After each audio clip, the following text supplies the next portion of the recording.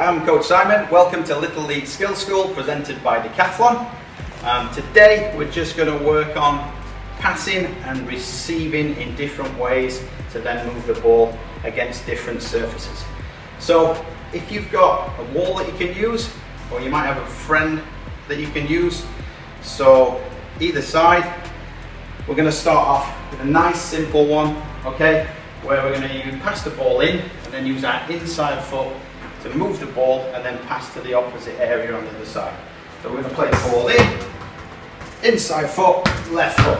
Then we're going to use inside foot, right foot and turn. Inside foot, left foot, turn. Inside foot, right foot, and then we hold it there. Okay?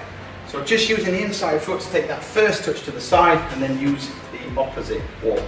Now, the next part is we're going to start to use our outside foot. So as the ball comes in now, we're going to go outside foot, right foot, outside foot, left foot. Play it in, outside foot to touch, play it across, outside foot, bounce it off the wall. Okay? So just using there, two examples, using your inside foot and then your outside foot. Now, we just used two surfaces there.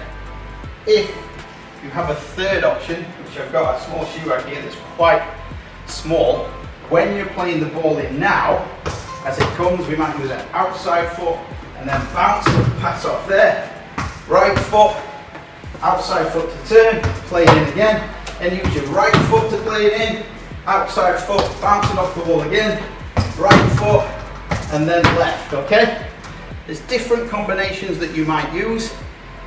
We've used inside foot and outside foot, and we brought a third option in to bounce that first time pass off it, to then come back in to use our other two surfaces.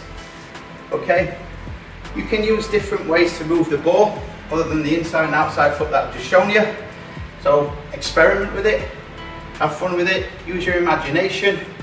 You can test yourself even more if you maybe just use one touch off each surface. That'll test you a little bit more as well.